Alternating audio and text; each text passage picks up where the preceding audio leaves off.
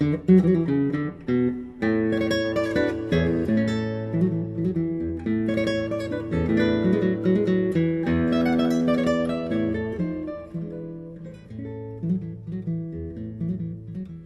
my name is Richard Proper. I'm a neighbor of yours in Rye Brook. Sitting with me is Moge Agahian, whom I'm convinced is in love with Rye Brook. Moge is running for village trustee on March the 16th. I've met and spoken with many of you who are watching right now and have learned your concerns. I put together a list of questions for Moge, and we hope her responses will please you. Welcome, Moge. It's good to have you here. Thank you very much, Richard. Moge, you have an interesting name, an accent, and a fascinating background. Tell the folks a little bit about yourself. I will. I moved to this country when I was 17 from Tehran, Iran, and landed directly in Baton Rouge, Louisiana. I stayed there for 2 years and loved the wonderful hospitality of the people there. The one thing that I did take away with me from Louisiana was a very thick Southern drawl, and in combination with my Persian accent, you know, when I had moved to San Francisco, no one could understand me. It took a few months before I could work that out, but loved my time in Louisiana. Did you speak English when you got here? I did. I had taken English language classes all throughout middle school and high school and loved it. So, yes, but of course, the English that I learned was the English from Britain, not necessarily the American English. Well, you're relatively new to Rye Brook. What specific experience do you bring that you think qualifies you to be a trustee in Rye Brook? Well, you're right. I am new to this community, but I believe that a new perspective is an advantage rather than a disadvantage. I have no preconceived notions about how things should be running and how things were done in the past. So I think that is a positive thing.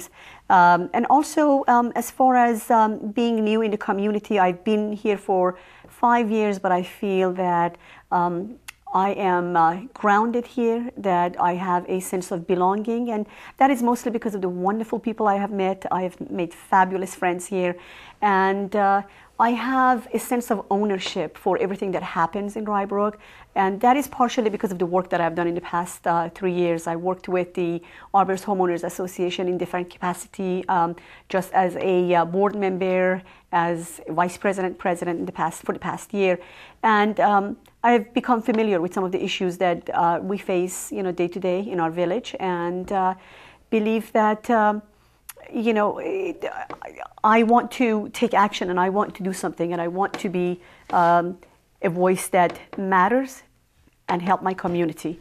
As far as what I bring to the position, I can just tell you about my background. Again, you know, as someone who has worked very closely with about 400 people who live in our community, that the principles of representing the interests of 400 people or 4,000 people, it's basically the same. So you apply the same principles to a larger group of people. Also, as an attorney, I have the capacity to look at the issues and think about them analytically and apply the appropriate rules and codes and regulations to the set of facts. I think all of these experiences, you know, put together, they provide me with the ability to represent the people of Rye Brook well. You know, it's so refreshing to see a new face and hear a new voice. What made you decide to run independently under a brand new banner, We the People of Rye Brook, instead of running a group, which would seem to me to be much easier? Well, you're absolutely right. Running with established group is definitely easier because the political machinery is in place. But you know, procedurally, it has taken me some time to really find out what steps I needed to take. But at the meantime, I think that was definitely worth it because I did not have to give up on my ideals. And those ideals are to be independent from political pressures and political affiliations. You know, I can really bring the voice of all the citizens of Rye Brook to the Board of Trustee without worrying about which political toe I'm stepping on.